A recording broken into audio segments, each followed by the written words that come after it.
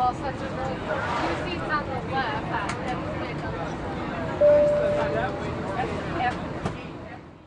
Okay, so this flight, American Airlines Flight 587, the crew taxied the plane to runway 31 left, and it was behind a Japan Airlines Boeing 747. The Japan Airlines flight was cleared for takeoff at 9:11 a.m., and about 30 seconds later, the tower cautioned Flight 587 about potential wake turbulence from that 747. At 9:13, Flight 587 was cleared for takeoff and left the runway about a minute later. Total, it was about a minute and 40 seconds after the 747.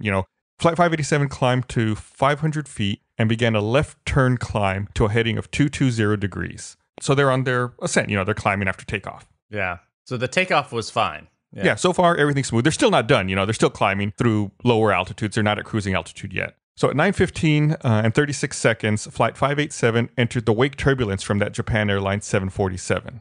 And in response to this, First Officer Molin alternated the rudder back and forth from the right to left in quick successions, causing a side slip. Remember what a side slip is? It's when one wing of the plane is lowered and the opposite rudder is applied to keep the plane pointed forward. It's like something they do in crosswind landings. So this quick rocking back and forth on the rudder from left to right in quick succession created some incredible lateral forces on the vertical stabilizer, which caused the lugs that hold it down to fail. The vertical stabilizer separated from the aircraft. It just fell off? Yeah, it just fell off. Because they did a maneuver? Right. But that was a normal maneuver, right? The maneuver's normal, but he kept alternating left to right very quickly, from extreme left to extreme right on the rudder. Oh.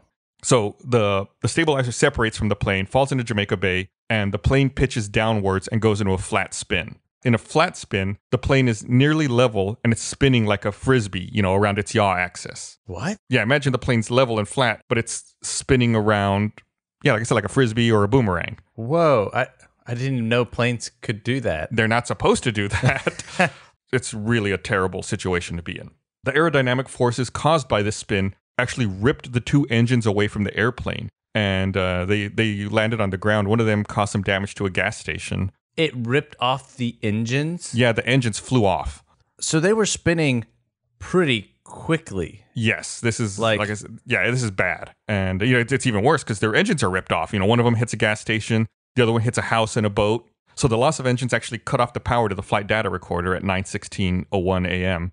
The cockpit voice recorder had backup power, and on it, you can hear the stall warning sounding at 9:16:04. And 3 seconds later, Molin says, "What the hell are we into? We're stuck in it."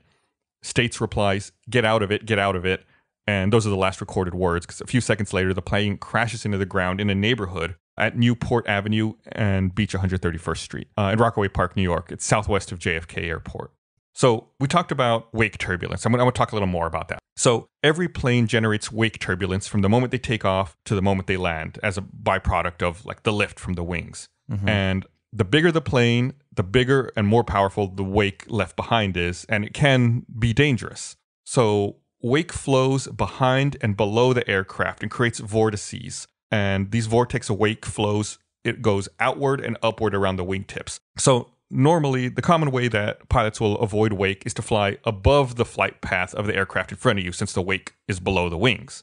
They'll take off at a point on the runway before the plane in front of you does, and land at a point on the runway after the plane in front of you does.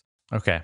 The NTSB found that the enormous stress on the vertical stabilizer was not caused by the wake from the Japan Airlines flight, but instead was caused by the first officer's unnecessary and excessive rudder inputs.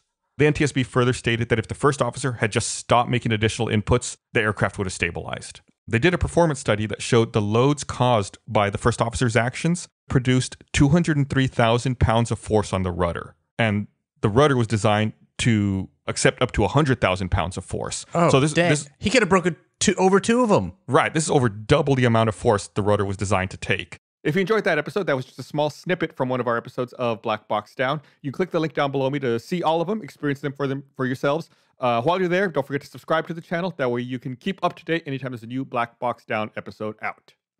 Animated or not.